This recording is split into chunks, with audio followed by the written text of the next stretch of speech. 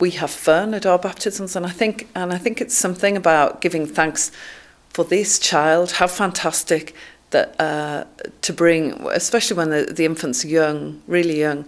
There's something about giving thanks and celebrating the whole life of this child in front of you, who brings everybody together. I think people, when they see a baby, immediately know that life's good. It brings hope to all of us for the future, and I think it's lovely that the focus is on that one child. So yeah, I think the mood is one of joy. When people come in through the doors and want to find out about baptisms or christenings, we think as a church, great, because a baptism is a beginning with Christ. That's what it's about. It's the building blocks of faith. And it's about simple steps, about people finding out how they grow in God.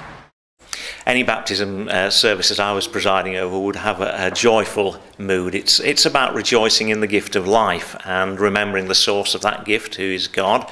But it's very much an occasion when we can celebrate that gift of the child to the family, and also the gift of life to us all through the waters of life. When we bless the waters in the font, that's a moment to remember the fact that we're all given life, and that water is a symbol of life. And it's very much a thanksgiving and a sense of blessing, that we're all blessed in the life that we've been given, and also blessed in the responsibilities that we have for looking after new life and the new life of the child.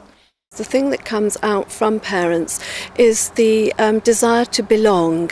It doesn't really matter, I feel, if you are somebody living in a town or in a small village. Often the church has a significant sort of place in your feeling of where you live, and quite a lot of people seem to feel that it's a really nice thing to have their child baptised or christened, because it gives them a sense of a connection and a belonging into the place that they live.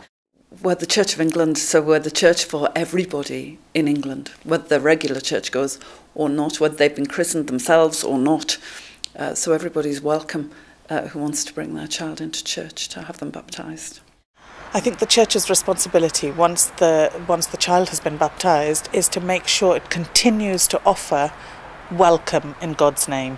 Because if there's one thing that the church is about, the business of the church, or the mission of the church, if you like, is to offer hospitality, not just at that entry point for baptism, but throughout the child's life, throughout the life of the family, because what they're doing is having that beginning with Christ, taking the first step, and we need to be there so that we walk the mile with families.